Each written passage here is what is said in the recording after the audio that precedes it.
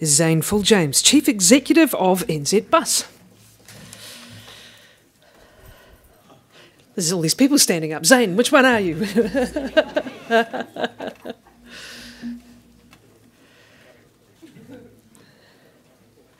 So note your questions down, and when Zane's had his say, we'll open up the floor again. Thank you. Anybody else who's still Zane, if you've got any images, they're there. Sure.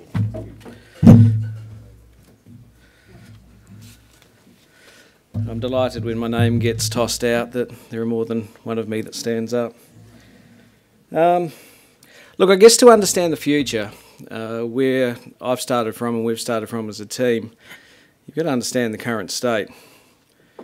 So when we think about the current state from a macro sense, these are the types of things at NZ Bus that we think about. Passenger transport is a 10 trillion euro spend annually, which is a huge number. There are a number of growth or number of drivers that affect passenger transport, and we look at each of those, and there were four pretty key drivers, and a fifth one that's emerged over the last little while. We look at the environmental drivers in terms of global warming, carbon pricing, emission standards, and what we see is in that particular stream is increased demand, but with tighter emission standards. When we look at demand, we look at factors such as the rise of mobility, congestion, increasing congestion, and the continued growth that comes from that in demand in public transport. We look around the globe at the various regulatory models, the contracting models that are emerging, shaping, reshaping. We look at privatisation, we look at buyback. What we continue to see are evolving contracting models in more mature markets. And we look at consolidation, so here I'm talking about the competitive environment, the competitive landscape globally. We look at expansion from the big players, and we look at regional consolidation, and typically what we see is that the big players get bigger and the smaller players get acquired. Now what we have seen more recently, and when I say more recently over the last 12 to 18 months, the modes and technology drivers really started to come into the frame in terms of weighting. And when we're talking about that, I'm talking about the conversation around infrastructure, around light rail, around heavy rail, around social transport, around electric vehicles and around driverless vehicles. A really live, vibrant, positive conversation that we've started to see emerge. So from a public transport perspective and as a bus operator, those are the things that we look at globally. Just in terms of modes and technologies, I mean, it's probably the best time to be in transport ever. There's just so much going on. We look at what's happening in terms of innovation, the startups that are out there, the likes of Tesla, Bosch, GM, the likes of Mobileye, Lyft, Uber, and 1,000 other rideshare type companies. I mean, how they're thinking about passenger transport. And when we think about what's happening in that particular space and we translate that back into public transport, then I start to think about my business and how this could potentially impact our future and what we do. So if I look at the New Zealand context, so in New Zealand there are 9,500 buses. Those 9,500 buses burn 104 million litres of diesel per annum. Across Auckland and Wellington there are about 2,500 buses operating in the urban space. They pump out about 117,000 tonnes of carbon dioxide per annum. They consume about 28 million litres of diesel. We're right in the middle of a procurement process, so over the next 2 years, about $450 odd million is going to be invested in new public transport fleet. So when I think about the environment that we're operating in, there are lots of moving parts. There are lots of opportunities to be disrupted, and there are lots of opportunities to be a disruptor. That's actually a pretty cool photo of the Kilburnie depot. Now, I guess when I started thinking about our future, I'll just describe how we saw the current state. Where I pretty quickly got to was I've got 1,200 buses. 1,140 of those are diesel buses. And if electric vehicle technology is coming down the pipeline at a rapid rate of knots, which it is, and I've got 1,200 diesel buses and the future of the world's electric, then I've got a bit of a problem. Now I could stick my head in the sand and ignore what is real and what is right coming down the pipeline, or we could look at what the options are for us to transition through. Some of the challenges for us in terms of thinking about that space, New Zealand is a relatively small market. There are a limited number of operators of sufficient scale to make necessary investment. The procurement environment, you would argue, probably doesn't incentivise investment versus it's actually potentially driving some costs down.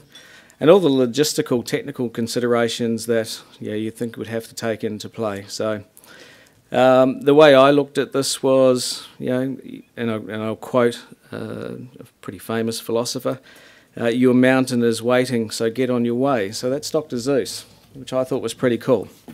So where I got to, and this actually freaked the bejesus out of my team when they came back from leave. So if you can imagine, I run a diesel bus business. I've spent a little while thinking about the macro landscape, the domestic landscape.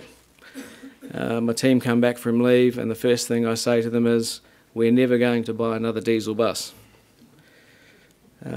Which there are many different shades of white that come from that.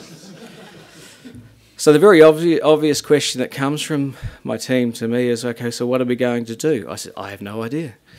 But we're not buying another diesel bus. So let's get out there and let's have a look what's available on market. One that will deal with our existing fleet, and one that would potentially address the acquisition of new fleet as we move forward through a contracting model. Because the other horrific thing for us to appreciate was you buy a diesel bus, it has a 20-year life. My best guess is it'll be dead within 5 or 6 years. You have contract terms that are 6, 9, 12 years, so do the maths. If I buy a 20-year asset, $500,000, the contracting environment will take care of that itself, and I'll end up with a very expensive stranded asset. So my team scanned the globe, and we looked at all sorts of things that everybody in this room would have looked at. Diesel hybrids, full electric buses, link that back into the regulatory environment that we have in New Zealand. And I was really interested in Tesla, and I kept on banging away at my team to go and have a look at what Musk was doing. One, because I think it's pretty cool. You get to build a big factory in the middle of nowhere, attach lots of solar panels and a wind farm next to it, and pretty clever in terms of technology. Because I figured out that we couldn't go and buy 25 million Teslas to carry the 60 million people we carry per annum, as much as I would have liked to. So where we got to is I stumbled across a guy called Ian Wright. And Ian Wright is a New Zealander who's been up in the States for a little while, co-founder of Tesla, and came up with a pretty interesting concept around an electric powertrain with a range extender to deal to those who have range anxiety issues, the men amongst us. And we thought it was a pretty good application. In fact, we know it's a very good application that will deal with our existing fleet. What that means is we'll take a right-speed powertrain, we'll pull the diesel engine out, and we'll put that powertrain into those existing buses that we're keeping in our fleet. And as new fleet comes into our business, we'll install a right-speed powertrain in those also. So not only have we dealt with our existing fleet or our stranded asset risk, we're working forward in terms of new fleet as well. If you look at the slide up there in the top right-hand corner, you see an MOT slide, so thank you Martin and his team. On the left-hand side you've got a typical petrol engine or an ICE. The right-hand side you've got a full battery electric vehicle. Right speed sits just adjacent. That is a plug-in hybrid electric vehicle that's range extended. And that range extension is fuel agnostic. Can be diesel, can be biofuel, can be landfill gas, can be methane. Importantly for myself and my team, as battery technology improves over time, we foresee a future where the range extender is removed and it's just replaced with another battery pack. So that's the future as it relates to electric vehicles, but that's not the future as we see it at New Zealand Bus. And I guess what we're transitioning towards is a world where we do have autonomous vehicles in play, where we do have mobility as a service alive and well, where we do see the rideshare companies operating in a complementary way to mass transit. And I guess the investment that we've made in Rightspeed, the investment that we'll make in new fleet, the protection or reduction, mitigation of the risk that we have around our existing fleet allows us to get there rapidly. So those are the types of issues that and challenges and opportunities that we're dealing with at New Zealand Bus. Really nice picture of Courtenay Place as you look back down it. It's a really vibrant, colourful city that we live in. With the right speed vehicles, we can run those powertrains full EV through the core of the city or down any route that is determined or agreed with our partners. Some data around NOx emissions, PM, carbon monoxide emissions and unburned hydrocarbon. That's Euro 3 through to Euro 6, and you'll see Rightspeed on my right-hand side. So very, very good outcomes in terms of emissions reduction, noise reduction. Simon Bridges a little while ago said this: as we transition to a lower carbon economy, we need to broaden our renewable energy use beyond electricity and increase its use in transport sectors. It's great that Kiwi companies are increasingly seeing the value in this and getting on board with going electric.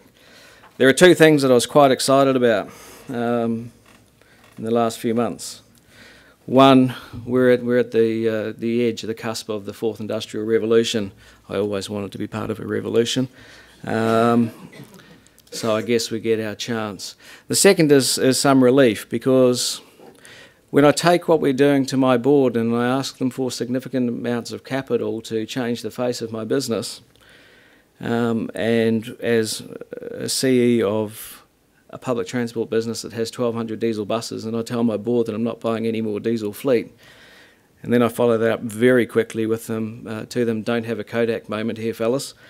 And then they then support wholeheartedly the direction that we're going in.